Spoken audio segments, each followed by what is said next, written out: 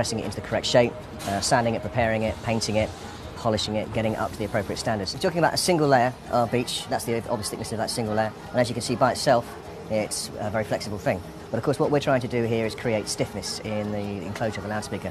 So to achieve that, what we do is A, use multiple layers, and B, use those layers in opposing grain orientations. So the outcome is a bit like an engineered wooden floor, in the sense that by building up those layers and opposing the grain structure, and with each additional layer that you add, the structure gets stiffer and stiffer. At this point here, what we have is the rat form curvature coming out at the top in this particular case. So as you can see, if I invert it, you can see very clearly we've got that scalloping structure in shape. The next part of the process is to take this, to machine this away on the CNC, and to smooth that all out to create the part that can then be moved forward to become the top of the loudspeaker. So this is the matrix assembly assembled. What it now requires is the metal components that brace it up at the front end to make sure we're maximising the stiffness of the structure even more.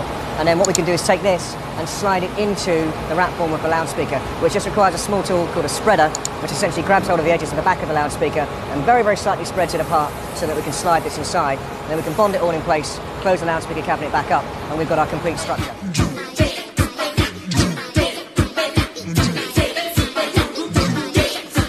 So what we're working on now is the machine polishing part of the process. This is that final stage of cabinet preparation, getting it ready before it goes down to our line for final assembly. One of the skilled operators working up here will work on this using the very high quality polishing materials that you'd use in automotive detailing. And the work takes as long as it takes, so depending on the size of the loudspeaker is kind of the primary judge. On a cabinet of this size, it's about an hour and a quarter of polishing very intensively, obviously on all surfaces as well. So one of the things we're working on here is the paint application process to the turbine head. The turbine head is the structural component at the top of the 802 that houses our mid-range enclosure. So it's a single piece of aluminium, very, very heavy, very stiff, very high mass. Because of its complex shape and its curvature, it's very difficult to apply the consistency of paint finish that we want to it using a machine. So instead we use hand process. We use one of our highly skilled paint trained guys who works purely doing this and nothing else within the factory. So the 802 D3 is the second to top model in what we refer to as the 800 series diamond range. It ranges from £4,500 a pair for a two-way model, a stand mount design called the 805 D3, all the way up to a very large flagship model called the 800 D3, which is £22,000.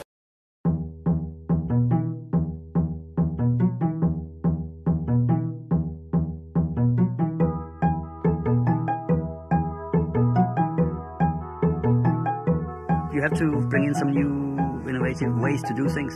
Having the opportunity to play, I think it's a lot about playing and going some new different ways. Innovation is one of the items that drive us because we want to satisfy our customer. We want to exceed their expectations. It's the process behind it that makes it to a unique product. We are aiming to do the best all the time.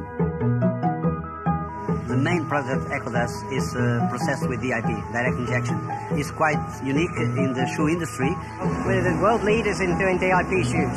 DIP is a direct injection of PU. So the DIP, we can get some depth into this, we get the comfort, and we have this beautiful ending product, clean lines coming through the sides. It makes it different from everyone else where they do the stuck version. So what makes DIP great is the fact that we have an anatomic look to the bottom of the last. We take that into the DIP, and this means that it takes on every single curve and contour of your foot. So if you actually take any last, you can feel, if you close your eyes and feel your feet, if you take our shoe, you will feel the same. That's the main advantage of DIP process and the main advantage of Echo way of making it. But the DIP is so light and flexible, and everyone, whether you're a golfer, whether you're running, or whether you're just going to work, you want something which is light, which is strong, easy to wear, and looks good. The technology is a big part of our business. We just believe we have no limits.